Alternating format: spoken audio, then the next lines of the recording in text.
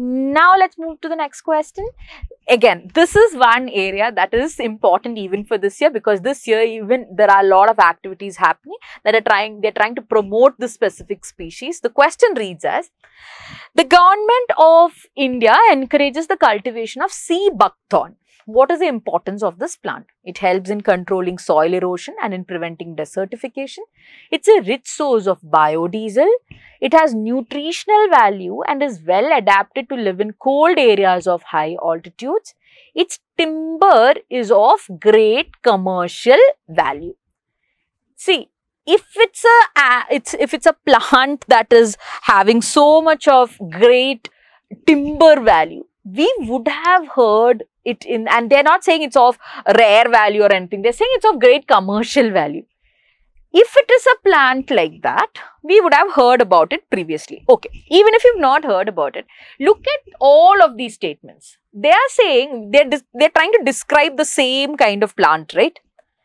Do you feel anything odd about it? On one hand, they're saying that it's well adapted to live in cold areas of high altitudes. So, if that statement is correct, then the second statement is what? Its timber is of great commercial value.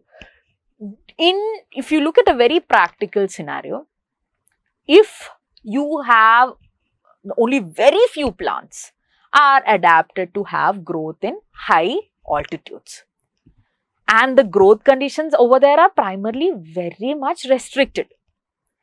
If this is a plant that is growing in cold areas, do you think that fourth statement will be correct? Will it have so much of growth over there, so much so that we can cut the timber from it and then sell it off and then get so much of commercial money from it?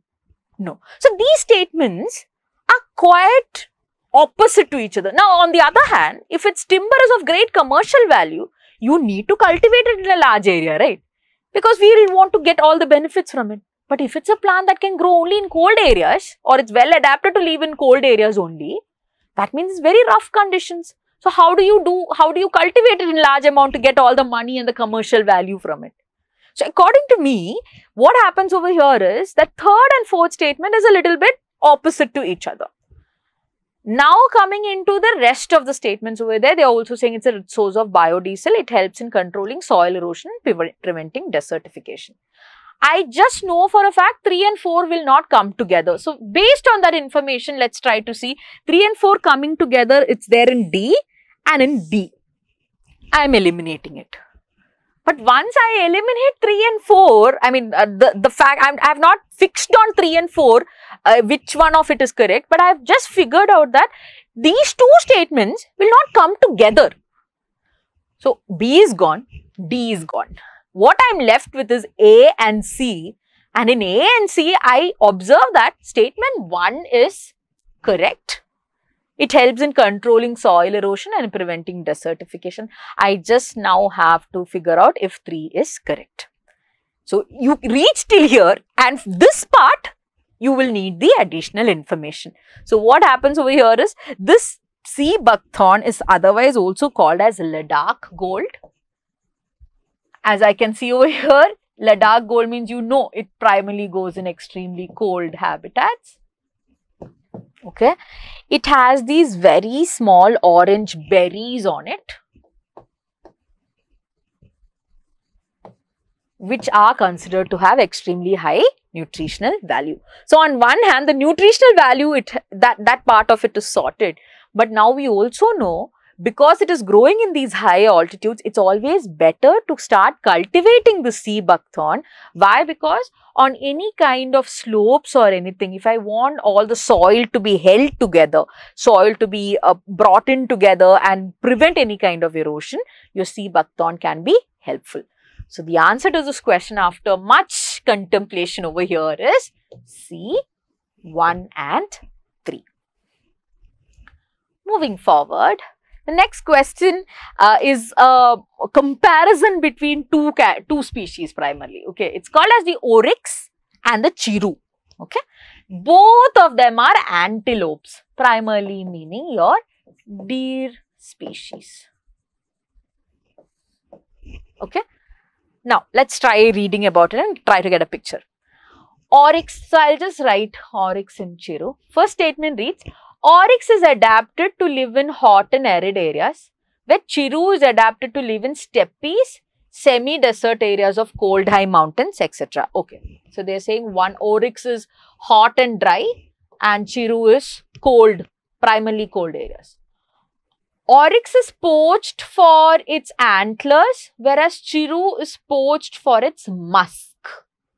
Okay. Oryx exists in western India only, whereas Chiru exists in northeastern India only.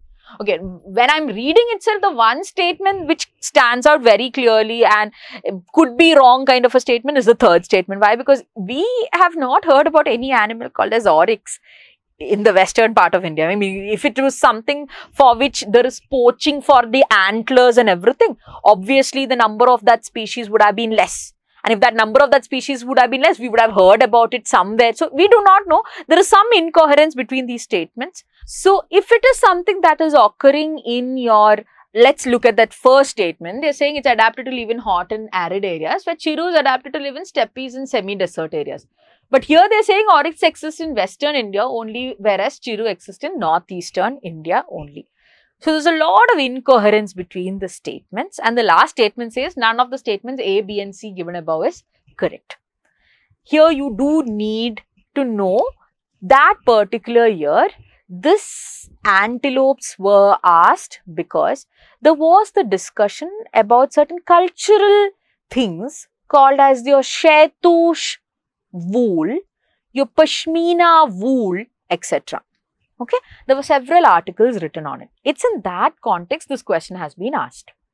I want you to understand Oryx and Chiru, both antelopes, but Oryx, when it comes to it, Oryx occurs in extremely near desert conditions. Near desert means extremely arid, hot conditions. Chiru can occur, as you can see in this particular thing, in your steppes, semi-desert in the sense cold desert kind of a situation. That is the first difference. To add to it, I want you to also understand that second statement becomes wrong because when you look at the Oryx, yes, it gets poached for its antlers, but the Chiru is not poached for its musk. This is that current affair which was there. The Chiru is an antelope which has a very high quality underfur on its body, which is used to create a certain wool called as your Shaitush wool. Shaitush wool. Okay, so this Shaitush wool is considered to be very pricey in nature and it is used to make a lot of garments, etc. But it's a quite rare thing, primarily because even the Chiru is occurring in very high altitude areas only. So this statement gets wrong because of this. The third statement, Oryx exists in western India only, whereas Chiru exists in northeastern. This statement gets wrong because in India, the occurrence of Oryx is very rare. We do not have the animal over here primarily. Oryx is an animal that primarily occurs in your Arabian Peninsula.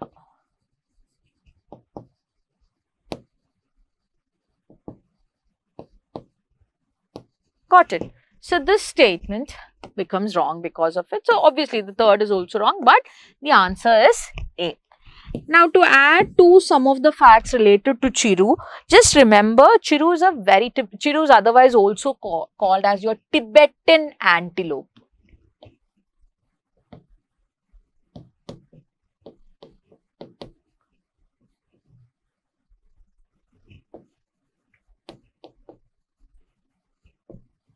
Okay. Chiru is called as your Tibetan antelope. Chiru is also a very sociable animal, moves in herds, etc. The primary areas where Chiru occurs in India, when you look at the wildlife sanctuaries and the national park, is the first one is your Karakaruma Wildlife Sanctuary. And the second one is your Changtang Wildlife Sanctuary.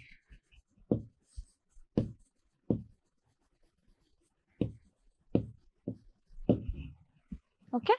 So with that, we come to the answer to this question, which is your A.